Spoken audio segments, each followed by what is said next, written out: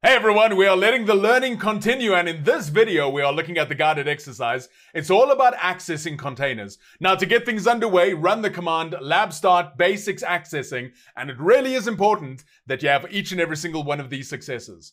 Now let's go and move on to step number one. What we're going to do over here is to start a brand new container. It's called Nginx. Let's have a look at the command that we have over here. It is podman run --name Nginx. We're going to be running it in detached mode. We are also going to be doing port forwarding. We're going to take port 8080 on the container host, and we're going to forward that to the container at port 8080.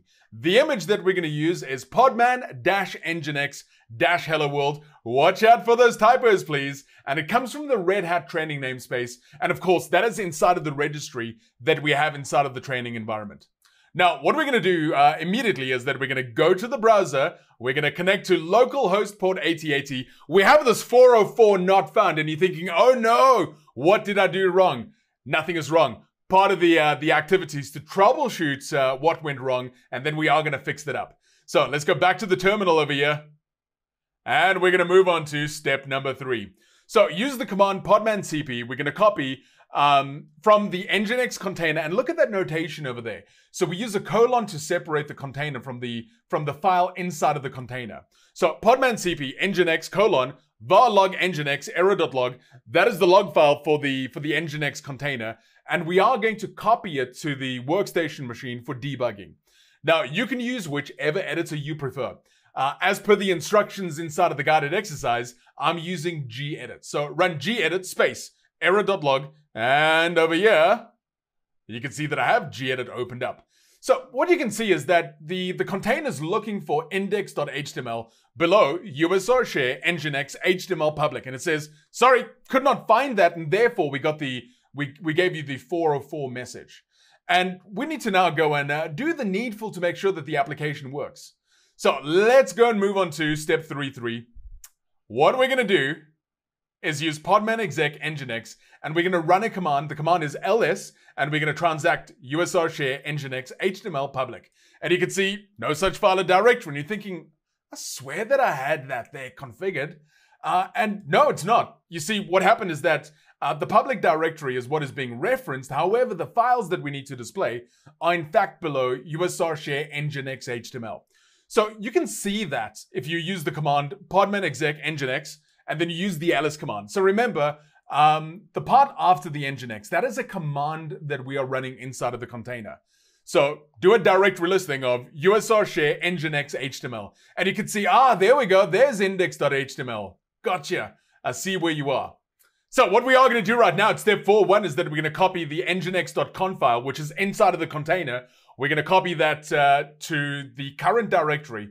So the command is podman-cp nginx. Don't forget that colon is used to separate the name of the container from the file that we're going to be transacting against. The file is etc nginx nginx.conf, and we're going to copy that to the current directory nginx.conf. And now we're going to use the gedit editor to edit the nginx configuration.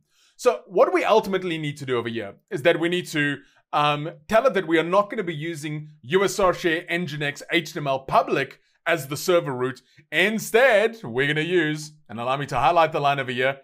So this is on line number 41. We're going to be using usr share nginx html. So what we need to do is make the appropriate change. Make sure that your line 41 looks like mine, or more specifically, below the server block inside of the nginx configuration. You can see that we are listening on port 8080 and where we are serving content from. In other words, the document root is usr share nginx html. So that file is on the workstation machine, and we now need to get it inside of the container. So let's get back to the terminal over here. And as part of step number 4.3, we're going to use podman-cp. We're going to copy nginx.conf from the workstation machine to inside of the running container at etc nginx nginx.conf. And what we naturally need to do is that we need to reload the Nginx configuration. We can't restart the container because when we do restart the container, what's going to happen is that it's going to start it from its golden image, which is not what we want. All that we need to do over here is just go and reload the Nginx services within the container. So as part of step number 5.1, we just go ahead and run podman exec nginx. And it may seem like you're a bit of duplication over here. the command that we are using inside of the container is in fact nginx-s reload. So now we can do our testing. So previously we got a 404 when we access localhost and port 8080. Now we get a very friendly hello world from nginx. Now to wrap things up, all that we need to do is run the command lab finish basics accessing. With that, it does bring this video to an end. I will see you in the next section.